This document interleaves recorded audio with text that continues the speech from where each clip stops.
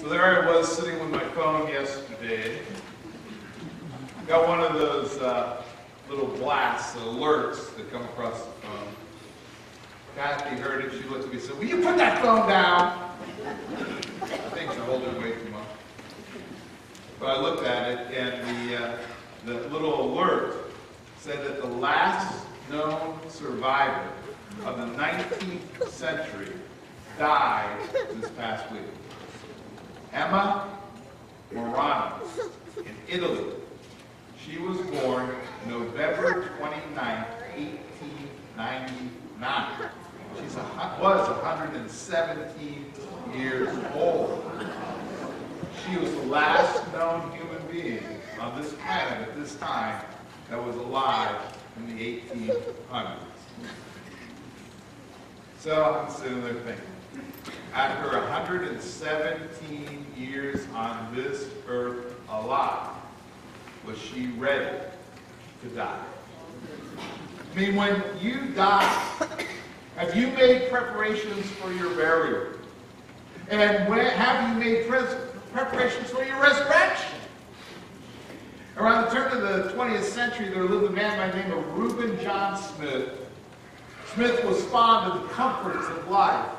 And since he had lived a very comfortable existence while he walked this earth, he thought it only proper to be prepared for a comfortable existence in the world to come. Thus, at his death, he left detailed instructions concerning his burial. He was to be buried in a new recliner chair of upholstered russet leather. He was to be interred in a sitting position. And on his lap was to be placed a checkerboard. A practical man, Smith also ordered that he be dressed in a hat and a coat, and that a key to the tomb be placed in his coat pocket. Now that was a very interesting final touch, I think. A key to the tomb. Now as far as is known, that key was never used. I wonder why. But I think this morning that the real key is faith in Jesus Christ. At the death of Nikita Khrushchev, the former leader of the Soviet Union many, many years ago, a humorous story circulated around political circles. You may remember the Communist Party. They had cast Mr. Khrushchev aside, and now that he was dead, they certainly were not looking favorably upon the idea of burying his body on Soviet soil. So they first called the President of the United States, who at that time was Richard Nixon, and asked if the United States would take Khrushchev's corpse. Nixon had problems of his own, and so he declined. Then the Soviet leaders tried Golda Meir. Prime Minister of Israel, Mrs. Meir, was agreeable. But she added, and I quote, "I must warn you that this country has the world's highest resurrection rate." Well, she was right. Israel does have the world's highest resurrection rate. And in case you're curious what the world's highest resurrection rate is, it's 1. And that is why we're here today, to celebrate the only one who has ever been able to resurrect himself. The time was Sunday morning, just before dawn. The setting a garden not too far away from that hill where Jesus had been so cruelly crucified.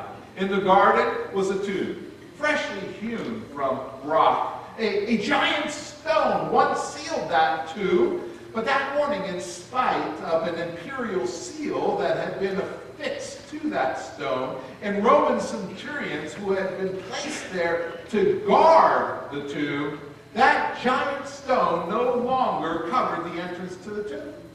Some grief-stricken women had made their way to that lonely spot that morning, and of these women, John's Gospel identifies only Mary Magdalene. But if you turn to the other Gospels, you will discover that there was also Mary, the mother of James, Joanna, and Salome. Undoubtedly, the silence of the night and the solemnness of the occasion caused them to move very quietly, though briskly, towards the place where their Lord's body had been placed. They brought along with them spices with which to anoint Jesus' body, which had not been properly done on Friday on account of the fact that the burial had to be done in haste before the beginning of the Sabbath.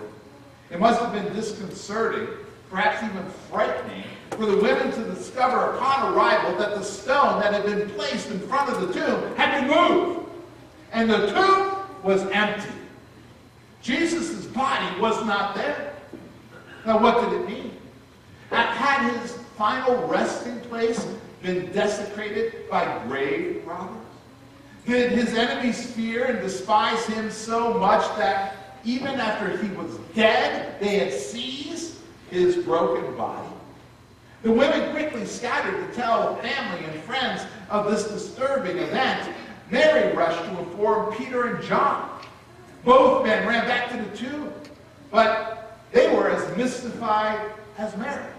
The men returned to the safety and seclusion of their homes, but Mary remained, now alone with her grief. And it says in the text that she stood weeping. She stood sobbing. She was almost bawling. It reminds me of when I stood before a congregation like this on the occasion of the funeral of my mother. And my eyes were so filled with water. She stood there just outside the entrance of the tomb. In vain desperation and hope of an answer, she stooped down and allowed herself one last look inside the burial vault. I mean, imagine her reaction when she saw two angels in white seated where Jesus' body had previously been, one at the head and one at the foot. And they asked her, "Woman, why are you crying?" Well, I think they knew. "They have taken away my Lord," she said, "and I don't know where they have put him." And at this she turned around and she saw Jesus standing there, but did not realize at first that it was Jesus. He also asked her, "Woman, why are you crying?" Again? Really? "Who is it for whom you are looking?"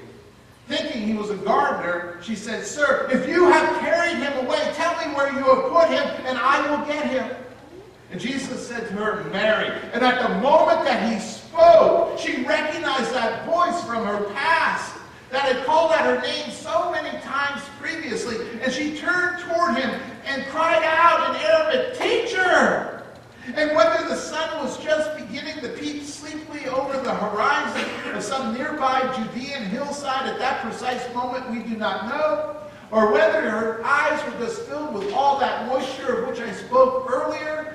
I do know that when I drive to work in the morning, I'm headed east, and the sun is just coming up over the horizon. It can be blinding, and I'm pretty sure Mary was not wearing sunglasses. But her tear-swollen eyes, combined with pre-dawn darkness or brightness, could explain Mary's failure to recognize Jesus immediately.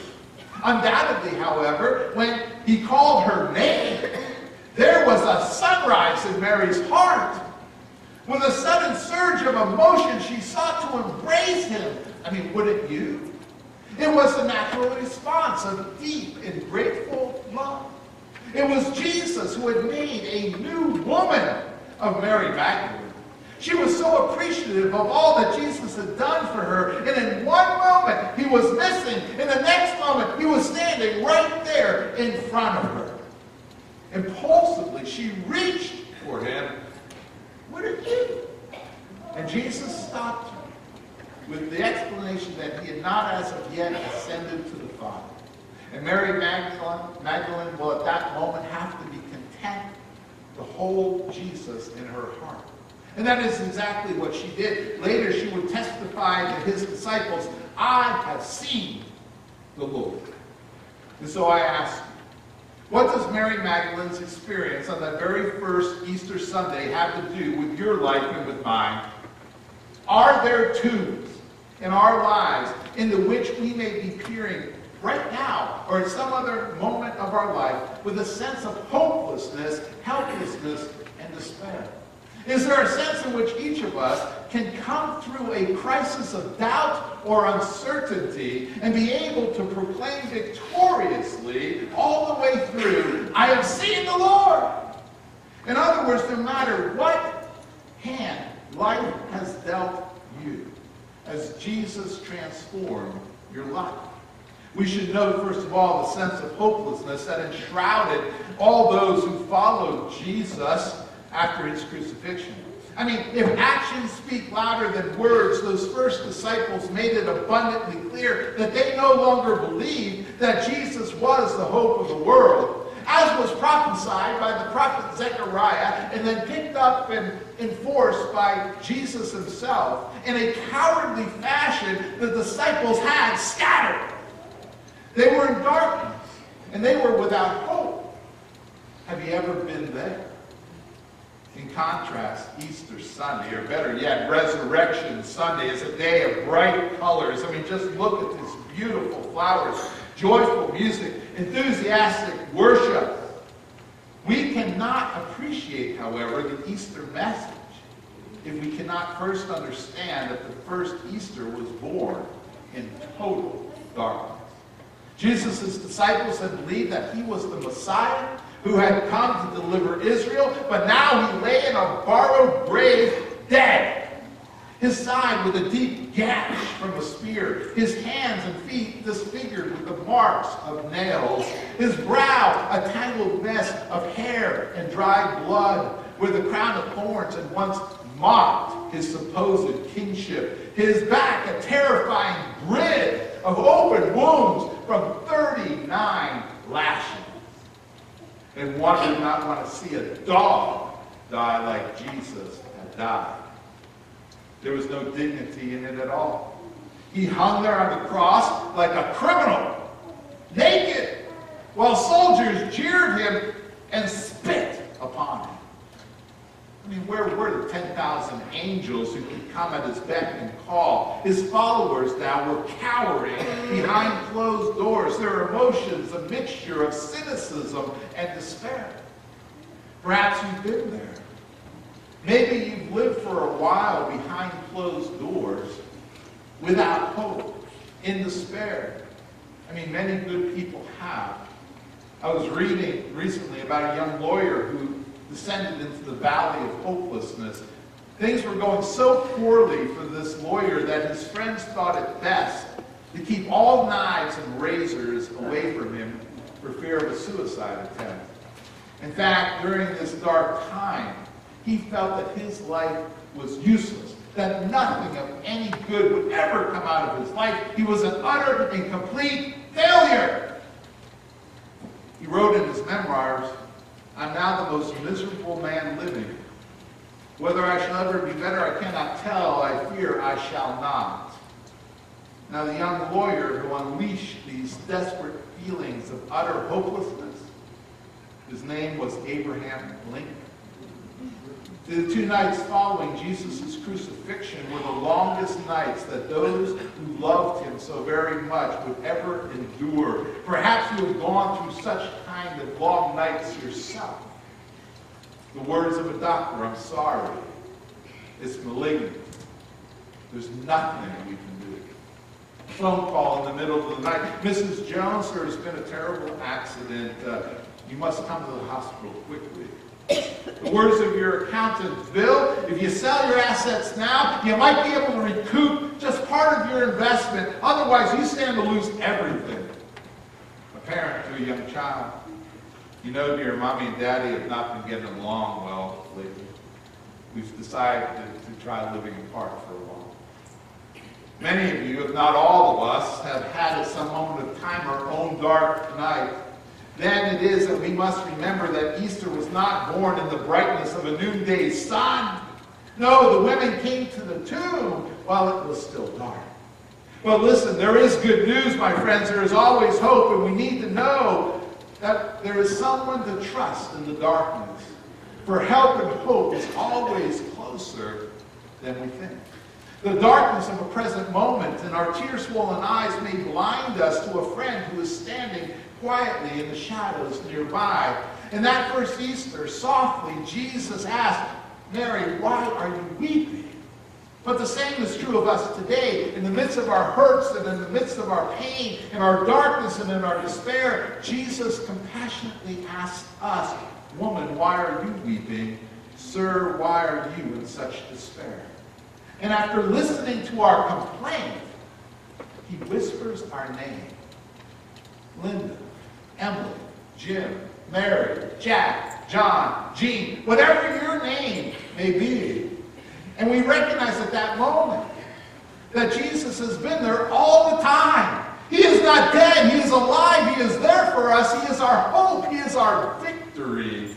Christ is alive, and because he is alive, we discover that the sun rises again, and the birds, in fact, do sing, and joy begins to creep back into our life. All of nature speaks of such possibility. The rhythm of nature declares not only the glory of God, but the victory of hope over despair, of light over darkness, of joy over fear, of life over death.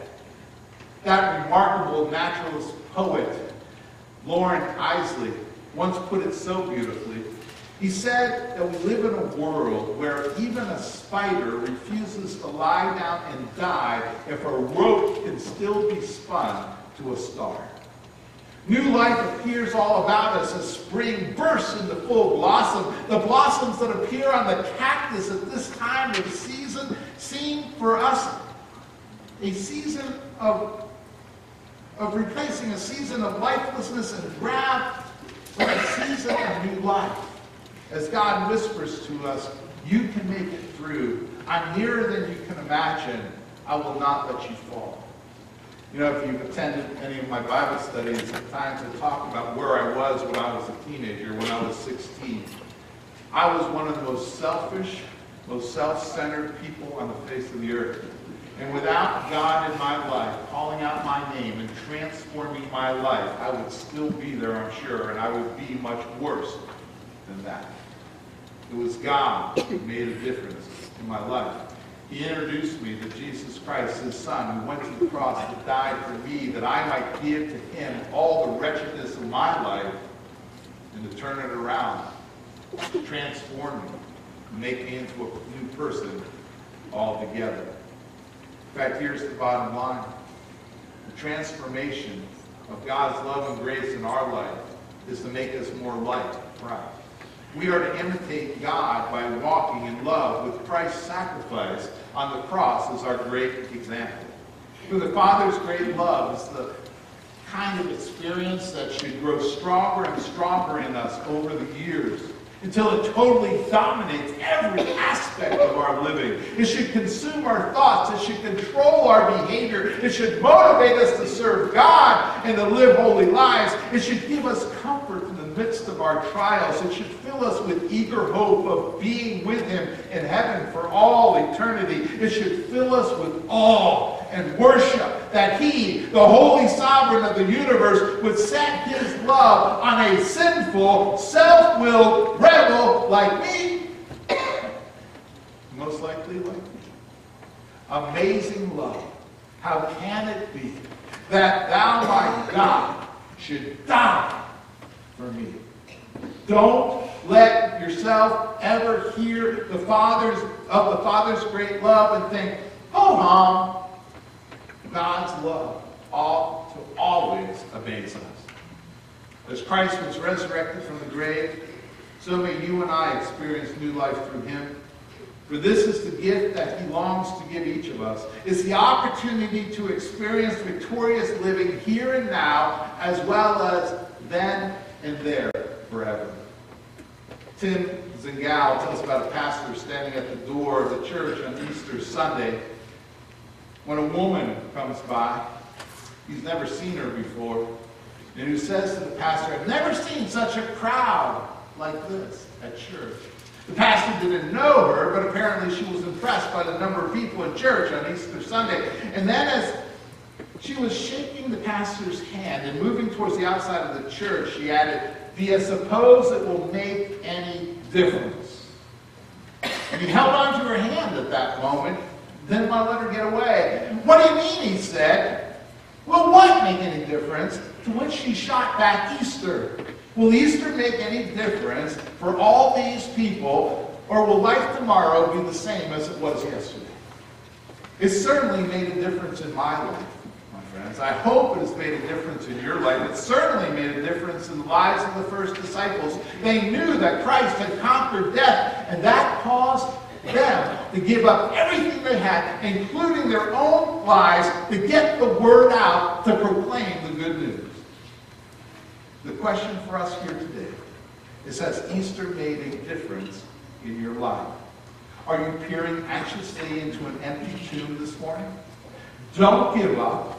There is a Savior closer than you think. He is calling your name. He is offering you a gift. It is a gift of abundant life, both now and eternal life then. And it is available to you if you will realize that Christ gave his life for you, that you might live your life for him.